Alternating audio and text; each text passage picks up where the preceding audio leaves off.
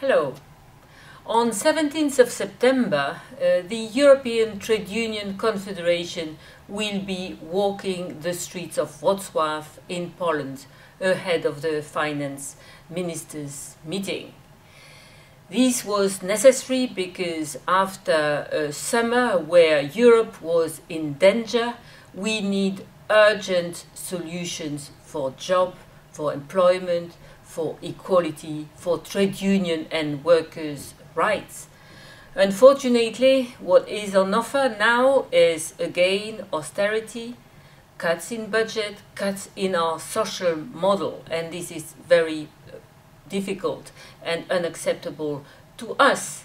What we need, what the ETUC is demanding, is investment for growth, for jobs and for the future.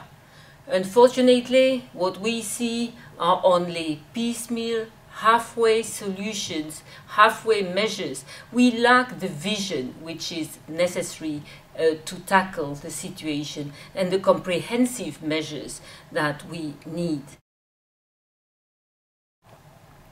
ETUC stands for a strong solidarity pact. We are for the pooling of the debt, for Eurobonds, for financial transaction tax, for the end of tax evasion and fair taxation. That's what we are standing for, and that's what we are demanding. This is necessary not only for the workers in countries in difficulties. This is necessary for all workers in the European Union. This is the only way to see a positive future. But we will also march the streets of Wrocław for another reason. We are now seeing a powerful attack on trade union and workers' rights and on our social model in many European countries.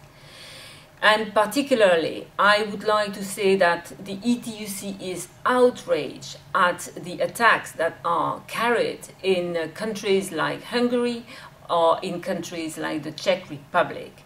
We are standing in full solidarity with the workers there, trying to defend the social model, the social dialogue and their rights. I invite you very warmly to join us on the 17th of September. We will be meeting the Prime Minister of Poland sometime before, and we will pass him these messages. Bye-bye.